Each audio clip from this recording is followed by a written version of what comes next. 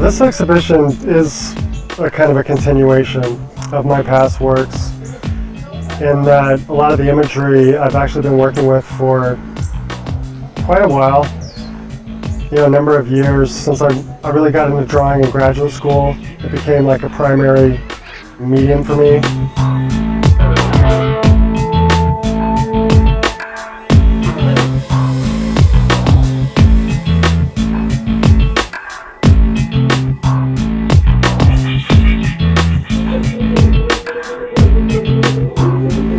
I feel like the characters are such a part of me.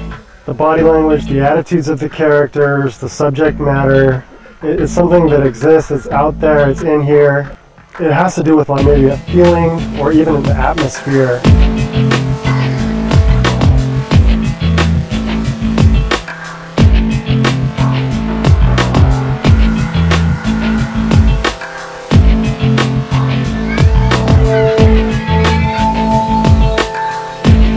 When does it hit the pen? Well, I make a mark, I see what it is, I make another mark, I make another mark, and it's just going. It's just happening right then. There's no turnaround time. It's just almost just pure, as a friend said, brain to paper.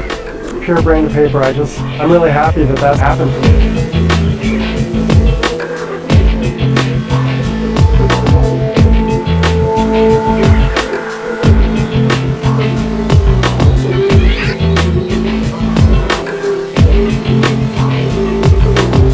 My process is such an intuitive, spontaneous process.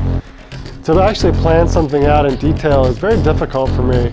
I thought I was supposed to come up with a clear-cut idea for Idspace. They actually wanted me to do something spontaneous and intuitive and just, right off, just go there and execute it. And that's what I ended up doing. And, they had faith in me and encouraged me on that. And that wasn't what I was going to do, but that is what I ended up doing.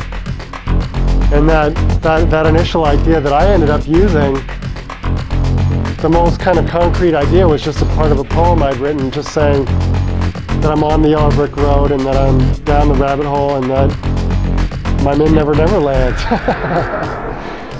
Kind of just a funny thing, talking about some various children's stories of our culture.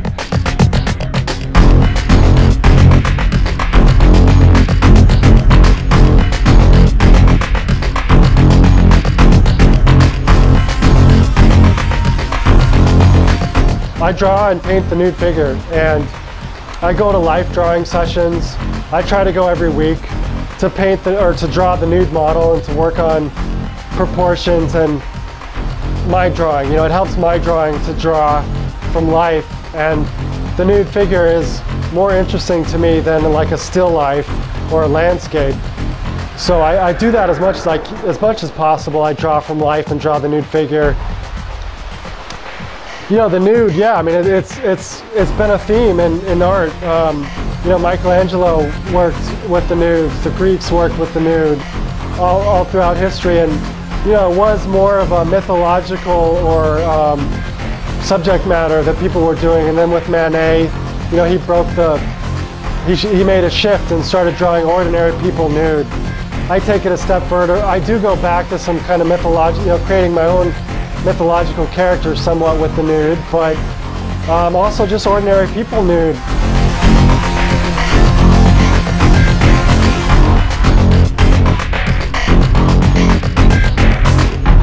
I like to really leave it up to the viewer on an individual basis. I set up a framework, I set up something that you can look at and have your own experience with. The drawings were more private. A lot of times I just keep these hardbound sketchbooks and draw and just show to friends.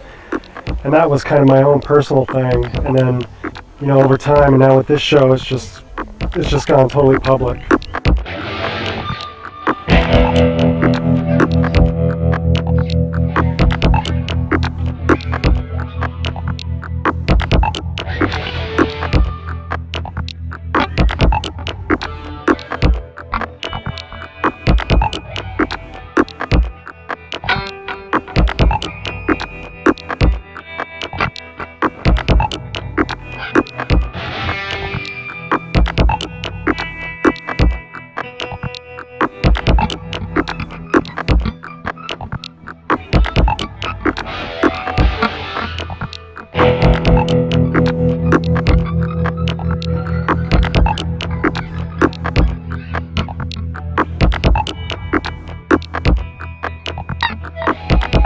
With some of the drawings in there, I was drawing and I took a chance and I did something.